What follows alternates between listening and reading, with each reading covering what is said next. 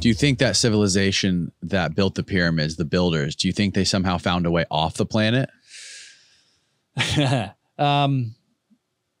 Here's the easy window for people to discredit you. Can't trust him. He believes in aliens. No. Well, so I would not put it out of the realm of possibility. And I know this gets into another topic that you're interested in, which is the moon. Yes. Because, you know, I can't discount it. Like, I just think that, you know, it's possible that there was a split at some point in the past, that some people split, and who knows where they went. You can't rule it out. Like, along the length of time in the universe and the distance of space, like, there's all these things are very possible. But in terms of our civilization, sure, within the last several hundred thousands of years, we could have developed to a point where, yeah, that type of transport and travel was possible, and it was just wiped out. Like, again, it's 100,000. If our civilization was gone 100,000 years later, there'd be nothing left. We just wouldn't know. There'd be nothing left. It'd barely even be. I could imagine even much of Mount Rushmore, there'd be some of it left, I guess. But in 100,000 years, who knows what would be left? Yeah, it's hard to. You can't rule it out. Well, I think Randall said that if there were to be some sort of cataclysm now, he said it would take, I think, less than 500 years for there to be absolutely no evidence of, like, the Empire State Building, for example. Yeah. It would just be, nothing, dust. Yep. Yeah, very little left, and then yes, the slow erosion and process of time for after that to get rid of the few stone things that we did make. Yeah, the Hoover Dams and the Mount Rushmores. But yeah, in terms of our specific our civilization, yeah, gone in centuries. So, like, if you look at the depicted version of what, like, aliens look like with the big heads and the little arms, like, you would think that would be us in the future. So could that have been, like, if the civilization that we used to be before the Younger Dryas had advanced to the level where they could move massive stones like that and create objects like this, and it was uninterrupted by a cataclysm, it seems like that's where we would end up. Yeah, I think our long-term solution for and survival depends on our ability to ultimately get off the planet. And that would drive our evolution 100%. You spend time. I mean, it wouldn't be easy.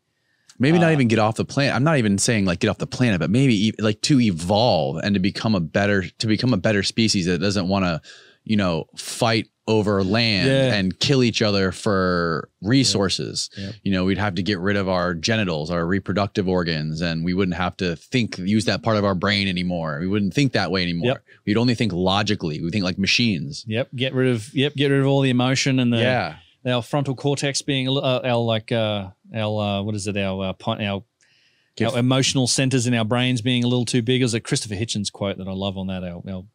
That he gets into. But yeah, I don't think we're not the end result of evolution. That's not going to stop. And maybe our role here is really just to give birth to the next phase of human evolution, to, like, birth, whether it could be AI generated, it could be some hybrid transhumanism type of thing that gets us to that space. But it does, you know, there's a good line from The Expanse. I love that show and those books, but it's like, at one point, I think Miller, the detective, he was questioning whether or not the universe really wants us out there. Like, if we actually would be any good for the rest of the universe if we got out there, given how warlike and crazy we are as a species, the stupid stuff we get up to. I do think, it seems like that's if we were to continue to evolve and to get to that point, then maybe that's the type of thing it would be. It would be either using artificial means to limit our emotional response to stuff and our what is effectively human nature, the tribal instinct, the us and the them, and this, you know, we have these vestiges of our past that are still part of us and part of our culture today, and a lot of these elements of society moves forward at a much faster rate than we ourselves can sort of do internally and with our instincts and stuff. Right. So yeah, maybe that's the answer. It seems more probable that it's us than something from a distant galaxy, like thousands of light years away. Could be us from the past, could be us from the future. You know, from the future, right? Yeah, it could be us. Like the whole UFO from the past, phenomenon, which could also be the future. When you're able to travel, to traverse time, I think the lineage of the linear aspect of time disappears. Like, yeah, the faster it's you like go, that movie, and Everything Everywhere All at Once. Yep. That just came out. Yeah, the faster you go, the slower time passes, right? So yeah, you could spend millions of years in our time zipping back and forth and only a short amount of time in yours, or the opposite, right? In a lot of ways. So yeah, I don't know. It could be. I think there's unlimited mystery and speculation you can make on some of these things. But yeah, for sure, I think our current version of history is really limited and just bookended, and it's probably time that we changed it, opened up our minds a little bit to some other possibilities. Because that's honestly where I think is one of the things that drew me in, is that's where science has taken us. Like we know from a lot of these other adjacent fields of science that some other stuff has happened, and it should be affecting our view of history and of our role, maybe our role here on the planet as a species too. That's one of the things I wrapped up Randall's podcast with, was I was talking to him about, like, what do we do? Like, what do we do to preserve our technology, our species, whatever? Like, if we do end up in a Noah's Ark situation, like, what do we do to preserve what we have right now? Because hard drives aren't going to make it. Let's build a monument on the moon to start with. Let's go to the moon. Let's get an outpost on the moon, just as a first fallback safety measure. Yeah. And then figure out Mars and everywhere else. Like, yeah, ultimately, in long term, we have to get off the planet. Like, it's the cosmic shooting gallery analogy, right?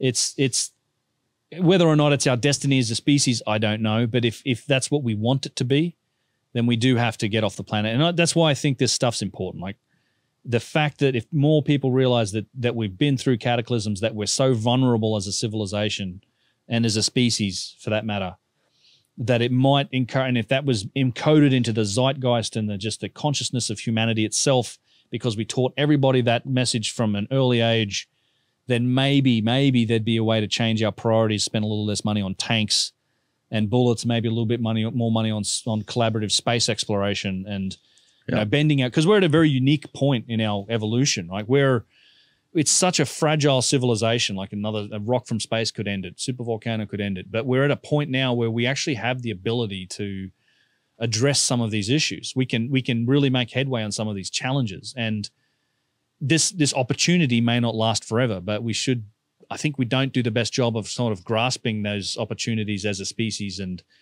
trying to really drive that thing forward. Because ultimately it's like, the long-term solution and survival of our species depends on us eventually getting off the planet, like spreading out, not always leaving or anything, but we should be spreading out. Like, that should be, in my opinion, a higher priority than it currently is. Yeah. What do you think about us getting our technology somehow onto the moon for future, just in case, as like a fail safe? I think it's a great idea. I think we should be going back to the moon. Or getting to. Don't you think it's weird? Like, even Elon Musk doesn't even talk about the moon. Yeah, I don't understand it.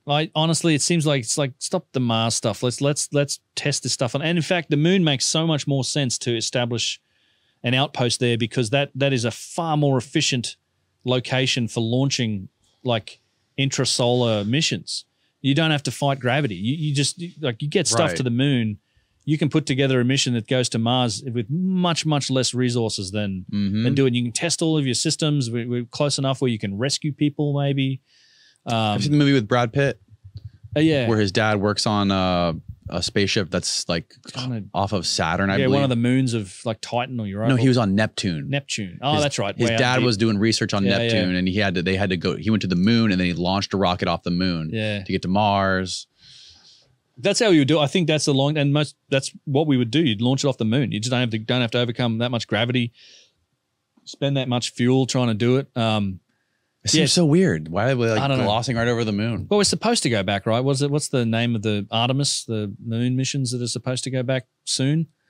I can't remember when, but I really hope we do. Like, I think the moon's the place to go. Like, that's like step one. Mars is great and all, but like, let's go to the moon. Like, the moon's the place to really establish an outpost, I think, first. And then really becomes the launching pad for everything else.